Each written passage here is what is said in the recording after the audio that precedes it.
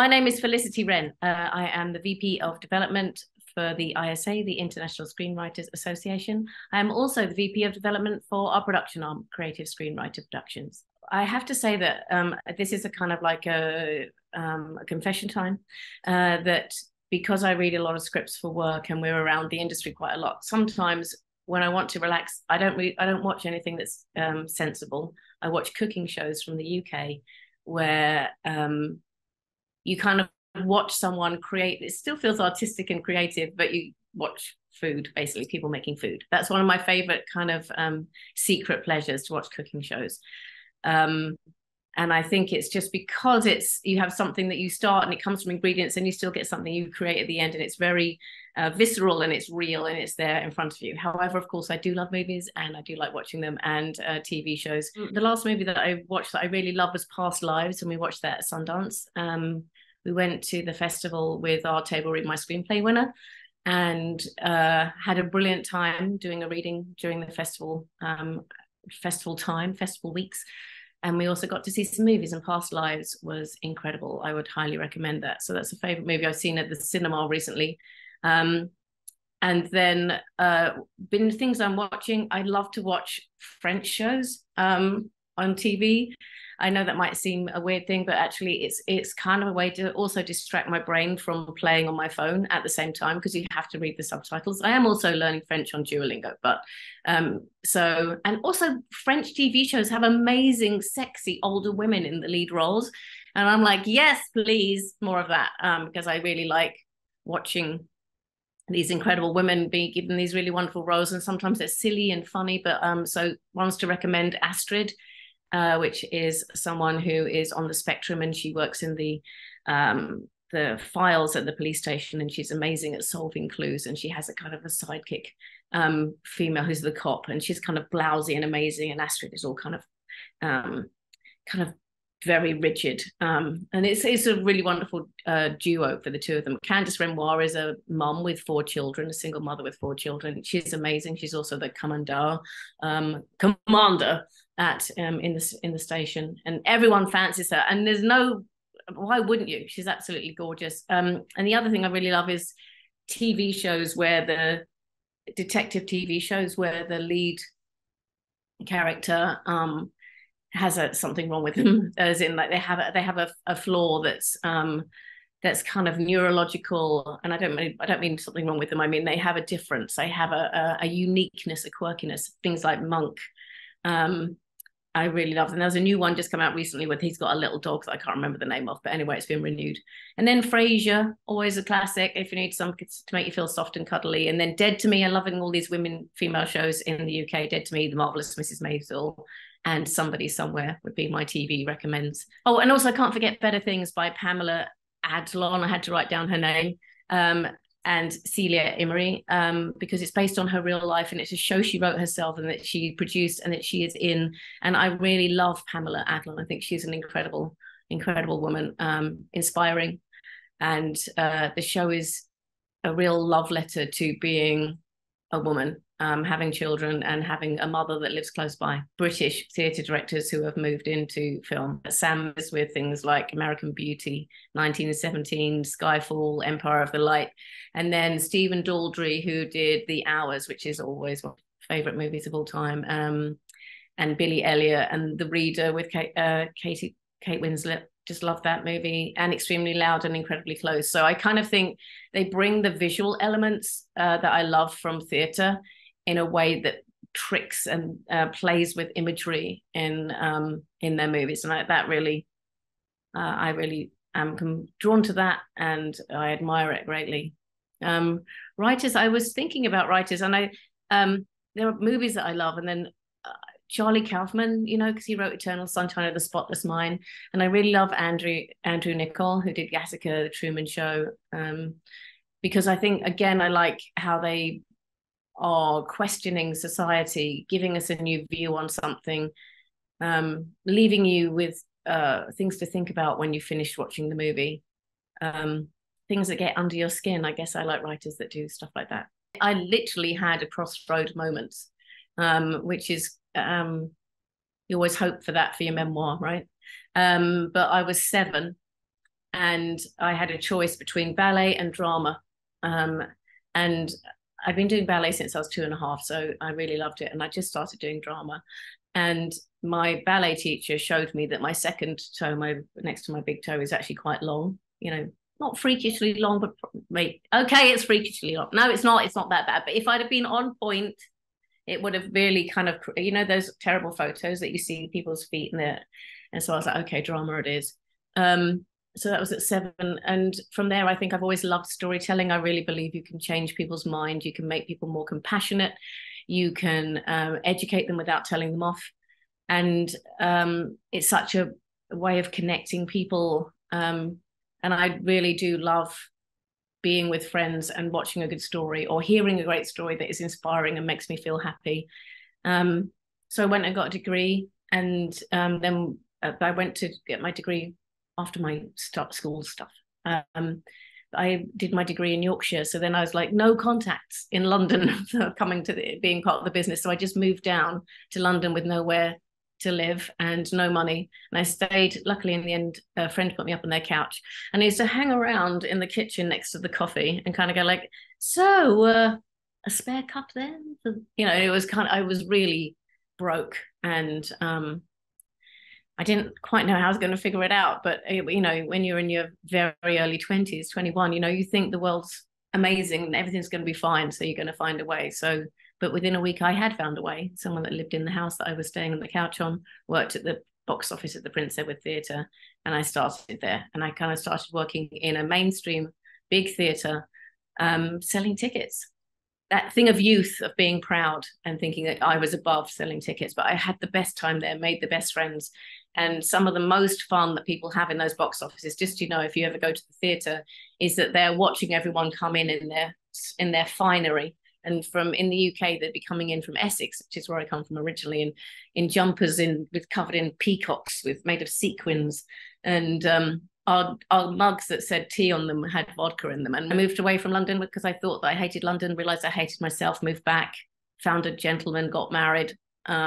Like, it sounds like I found him in the street. I didn't find him in the street. We were, I was working in a bar, and he used to come and stare at me quite a lot. And then we became friends, and then we started dating. Went back and got my master's. And then he wrote a play, and we started a theatre company.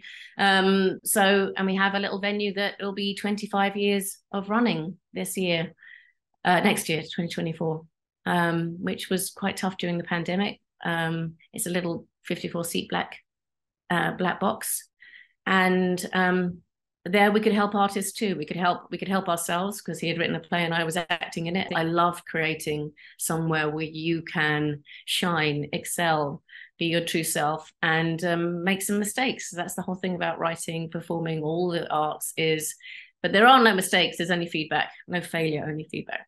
So that, and I was doing that all was fine. I had some great friends. And then I was like, you know what? I think there's something else that needs to happen. And what really needs to happen is LA needs a British actress who hasn't had any work done. So I moved to LA. I did the whole thing. I stuck things on my fridge. Brad Pitt, that hasn't worked out. And then Lucky Felicity and some money and the Hollywood Hills. And within 2 years, I managed to get my O1 visa and saved up some money and got here.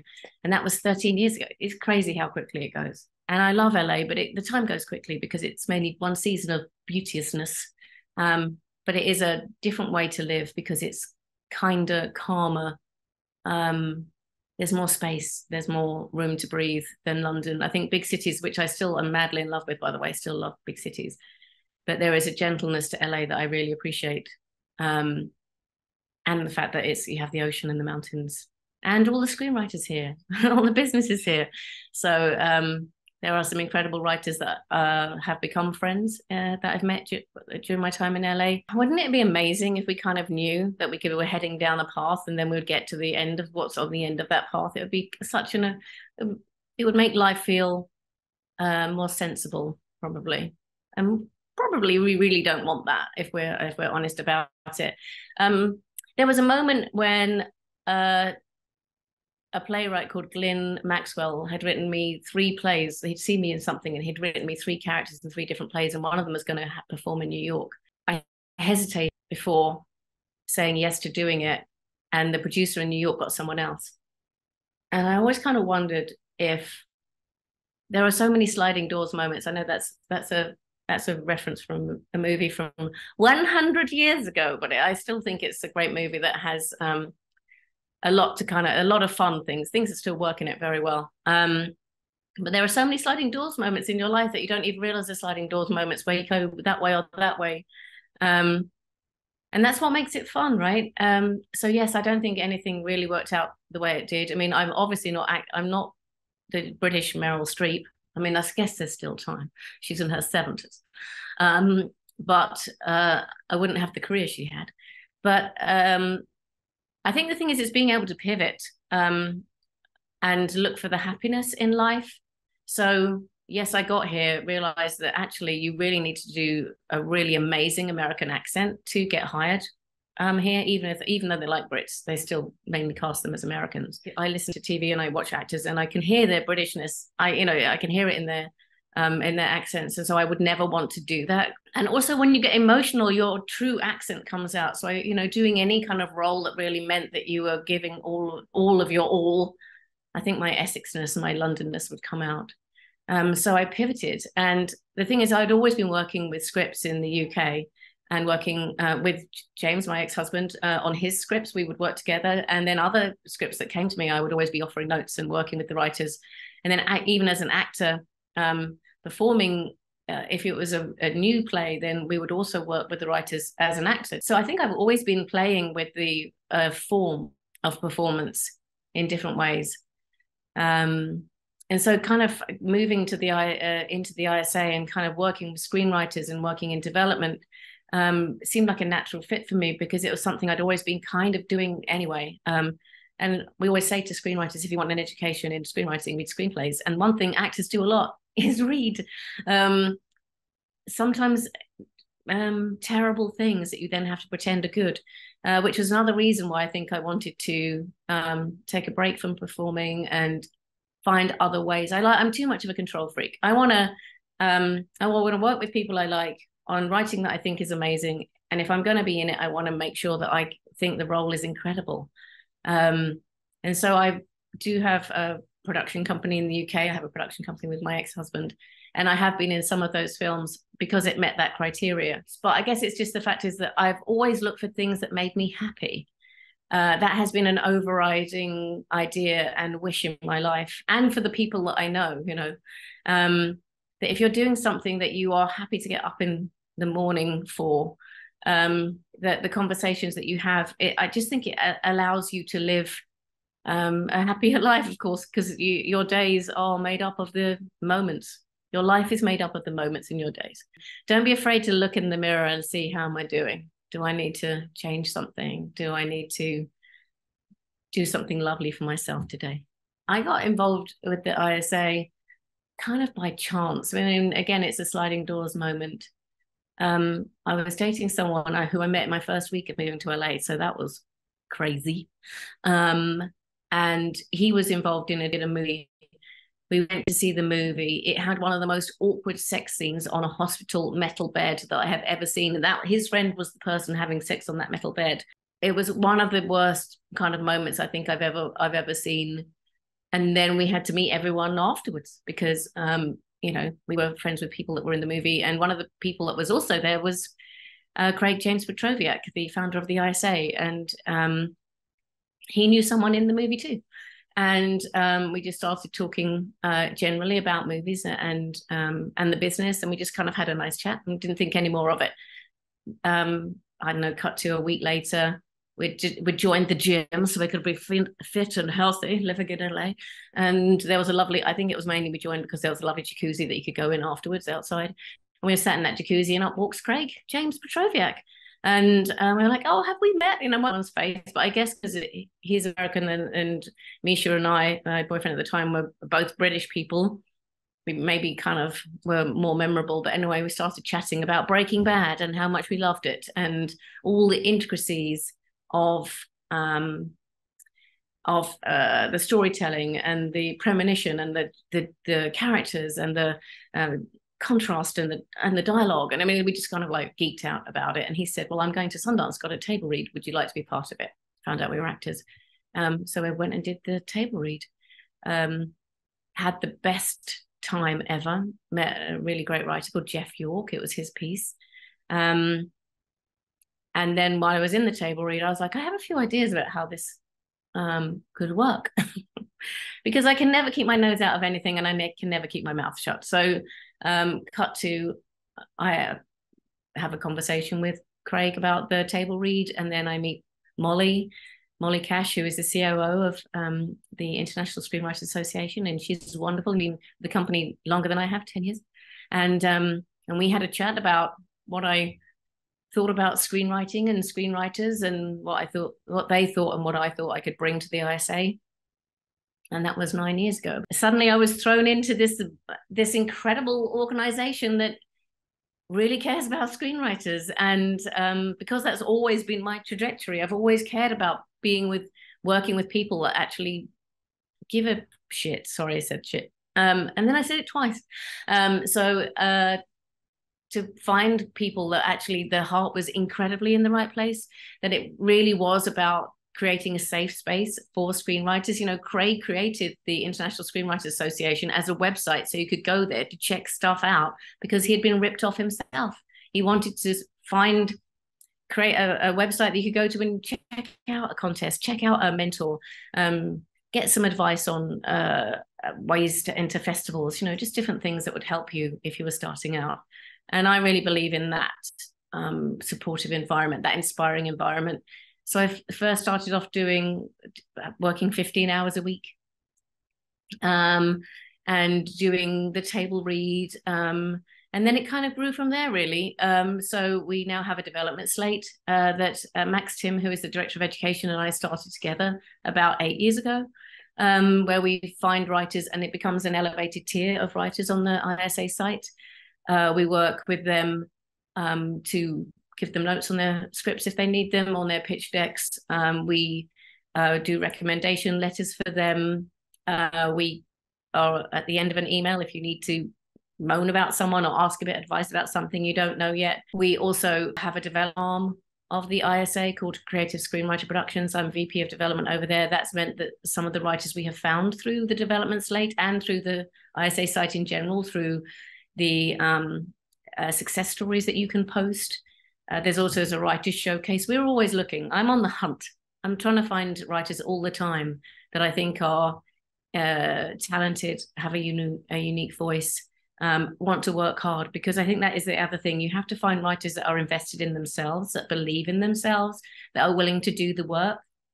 This is not a solo. No one, even if you have a manager, they can't make your career for you. You make your career for yourself. They can open some doors and give you lots of more free work to do, because that's mainly what happens when you get a manager. You have to do spec scripts, and they can guide your career, and they are amazing. And it really helps you have kudos in the industry, because everyone goes, okay, they've got a manager, they're repped, they must know something, they must be able to do something. Creative Screenwriter Productions, we do have an agent.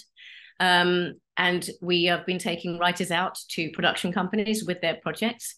And that is something that we are working to do in the future. I produced 3 shorts with help. No one ever does. No, there's no producer that's a solo producer. Molly helped me a lot during that time. Shayna, who is another executive, who is a incredible writer and producer herself, was also on board. So we have a gang of people that work at the ISA and work together. And I think what we're doing now is providing a service. I now say that it's like a big giant Tinder, in the best of ways.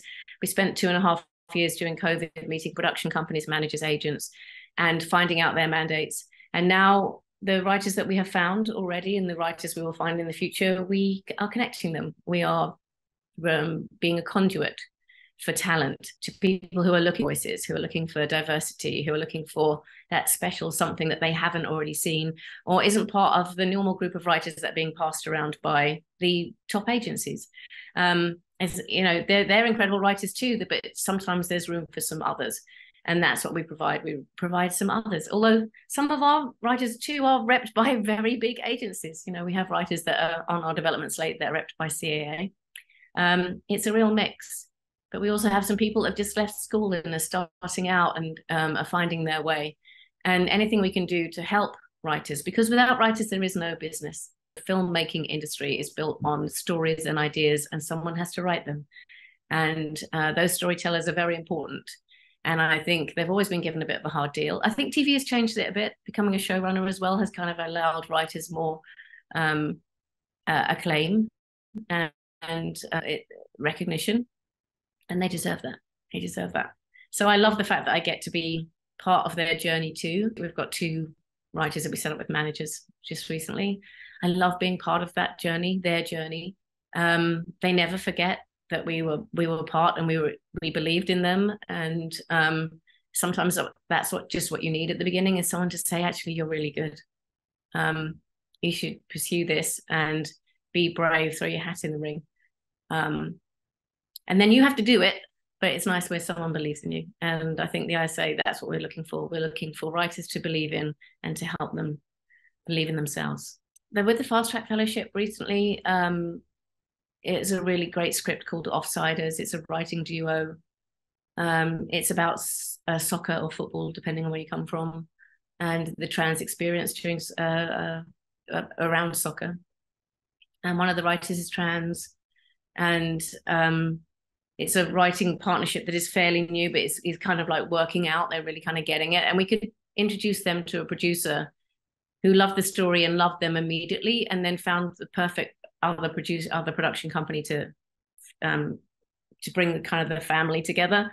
And that kind of magic is just something that is so heartwarming and so inspiring. And these writers, we had a call with them recently, and one of them started crying because she was so grateful, because she said, that they entered the contest late, and it was a kind of last minute thing that felt they'd been working on this script and they thought it was kind of ready, and it was a last minute, we should just, let's put that in. And she just said her life has changed so much from being part of the fellowship, being one of the fellows. And then they had some questions about even the process of what's happening with the production and the filmmaking and other things they're doing. And we gave her some advice, and she was like, thank you. I think it's just the fact that she felt that there's no one to ask, and I love the fact that we can be someone that you can ask those questions to, and we'll do our best to answer them to the best of our ability. So I think that I always love it as well when writers, we give notes to writers on the call and they go, you read it to the end? Like the writers are so badly treated that they don't even think that you're going to get to the end of the script before you talk to them about it and give them notes. And I'm that softness, that sweetness, I absolutely adore, because I think there's a humility there and a humbleness they really don't need. They should be so proud of themselves. It's so hard to write. It's so hard to write and be good. And the only way to get better is to keep doing it. But I guess the thing I would say is that when I see a writer and I see them growing and I see them kind of getting faith in themselves and starting to believe, and that we were part of that and we helped them on their journey, that absolutely, absolutely warms my heart. And I think then they can write the story that they need to write. And I always say to my writers too, that I see you on the page. There's this whole idea that they're like, write what you know.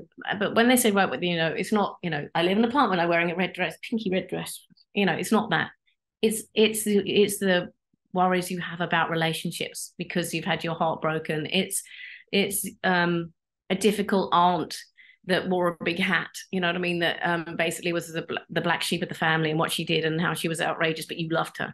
It's those kind of inspiring things that will turn up in other ways. It could be a war movie, it could be an action movie, it could be a comedy, it could be a romantic comedy, but you can use the essence of the things that are troubling you in your life or make you laugh or have been kind of memorable pressure points in your life, the moments that kind of you felt something, it really affected you in some way. Someone shouted at you, someone was sweet and gave you a gift that you weren't expecting. Use those in your writing, because that authenticity that comes from you and those moments, one, they'll be so genuine and we can't help it. We feel that when it's genuine off the page. And then two, just you can't get away from that. That's the gorgeousness of you and your voice. That's your voice. All those things you're worried about, all the things that you love, all the things that make you laugh are your voice, and putting them into your work. I mean, very hard therapy. It's not easy therapy at all. It's the most difficult thing to do, but it is also a way for us to see you.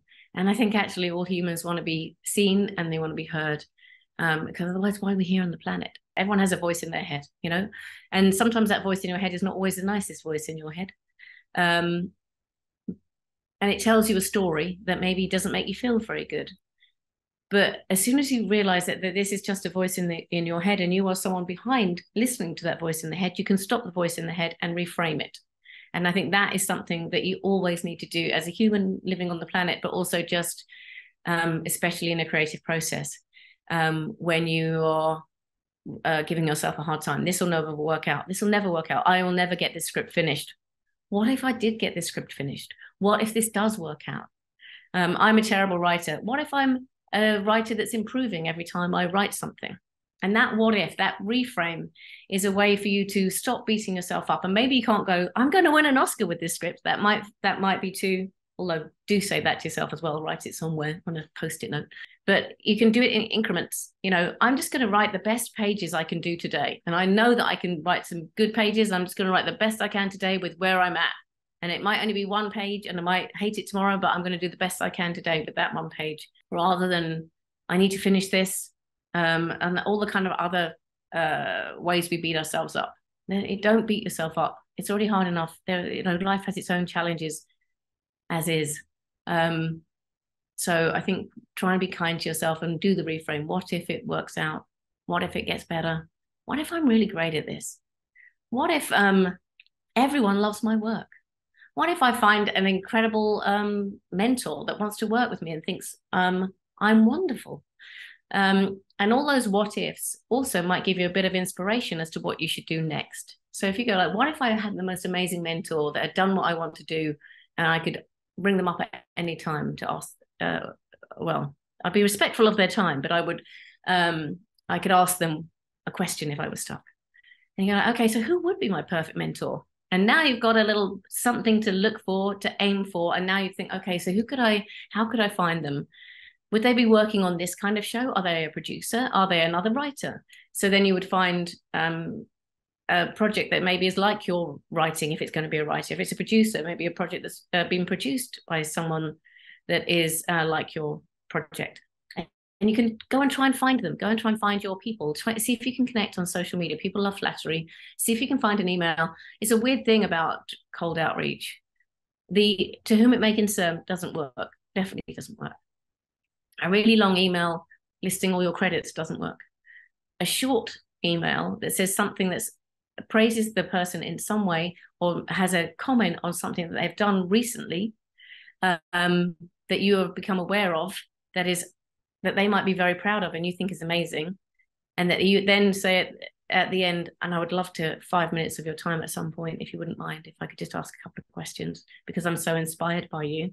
An email like that might work. I always say that sometimes people email us at the ISA and there might be a project or something that I'm kind of avoiding.